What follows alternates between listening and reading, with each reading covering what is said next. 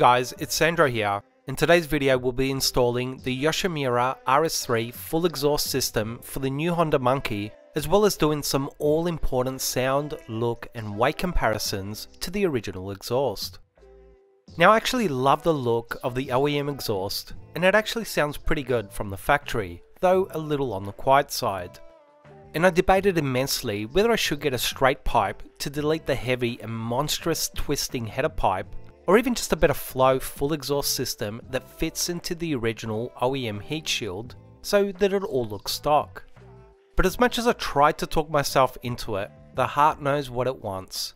And for me, the Yoshimura RS3 full exhaust system, which was actually one of the first developed for the new Honda Monkey, is still arguably one of the best looking, sounding and performing exhausts out there for the Monkey.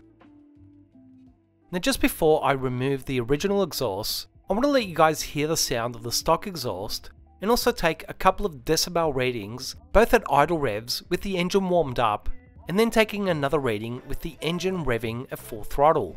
And I'll then compare it to the RS3 exhaust once it's installed and running.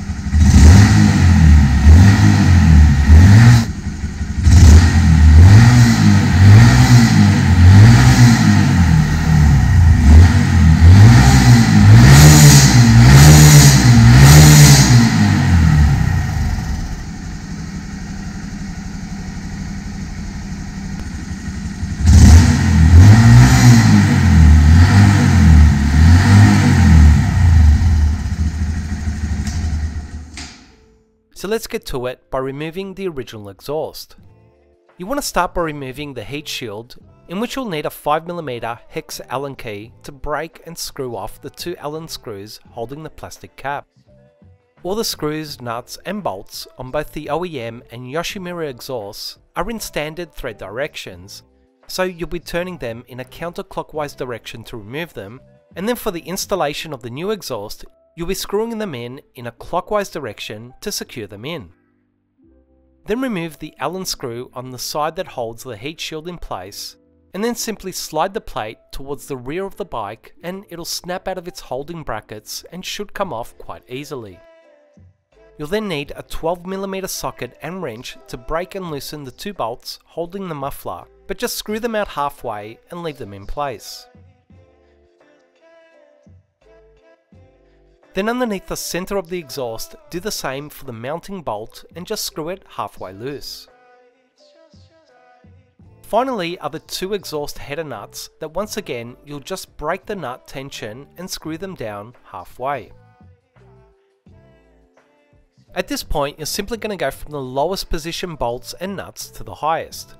One by one fully unscrew and remove them, and once you get to the last couple of bolts, just support the exhaust with one hand so it doesn't fall as you remove the last bolt, and it will easily come away from the bike. It's really as quick and easy as that, and it shouldn't take more than 5 or so minutes to remove. So I was really curious as to how much the OEM exhaust weighs, and it was a staggering 4.4 kilograms, and if you add the heat shield, it's well over 5 kilos. So actually quite a hefty weight for what it is. Now a shout out and thank you goes out to the guys at Man in the Box for their great service and support, and I'll have a link to them and the exhaust in the description box. We got a few Man in the Box stickers and some flyers to what looks like a great event that they're hosting next year if you're in the States, which unfortunately I'm in Australia, so a little far for me to travel there guys. We have the RS3 header pipe, which looks very clean and honestly weighs next to nothing, so it's super lightweight, which is great. We then have the main component of this setup, which is the slip-on muffler, which again is on the lighter side compared to the stock one, and really is a beautiful piece of art with great attention to detail. There is a couple of finger marks on it, but I'm going to clean up the whole exhaust after it's all installed. There's a nice set of clear instructions for both the removal of the OEM exhaust and the installation of the new one. A couple of Yoshi small ball life stickers, a very nice heat shield with a cool little monkey cutout, and the muffler mounting bracket and holding brace.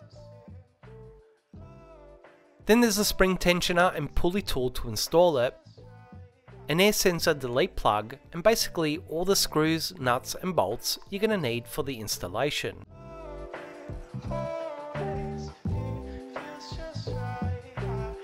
Now just before we install the new exhaust, it'll be worth doing a couple of things such as screwing in the air sensor delete cap and also lining up and fitting the rubber protector gasket for the muffler holding brace, so you don't need to stop halfway through the installation to do these things.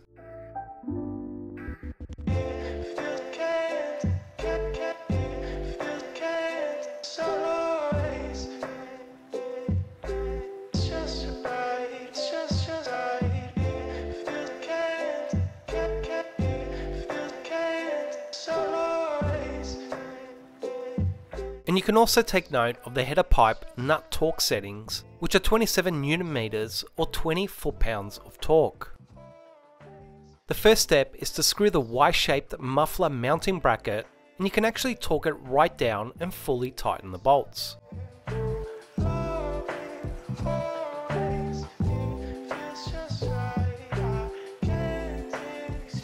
The next step is to mount the header pipe using the original OEM bolts, but just screw them in by hand for now so that you've still got a little movement and play in the pipe. I'll also quickly mention that this should be a gasket, but mine was nowhere to be seen. It wasn't stuck on the OEM pipe or in the manifold opening, but I've got my bike going in for its first service next week, and I'll get them to check it out and fit a new one while it's being serviced. The next step is to slip the muffler onto the exhaust pipe, and it really just goes on about an inch or so, and then slide the mounting holding brace over the muffler.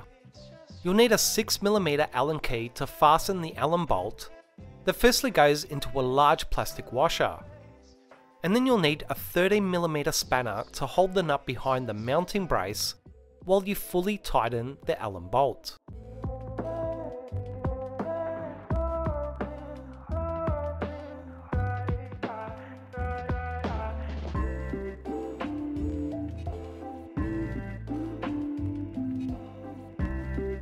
You can then secure the tension spring with the supplied pulley that reinforces the connection from the muffler to the header pipe.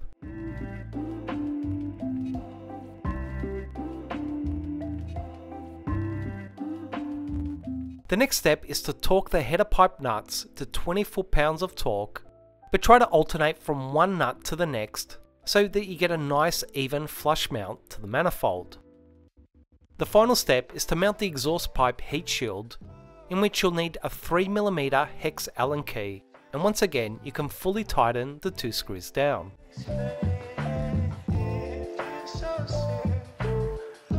Just before you fire up the engine, it'd be a good idea to give the full exhaust a wipe down with some cleaning alcohol, so that any fingerprints don't get permanently etched into the finish once it fully heats up.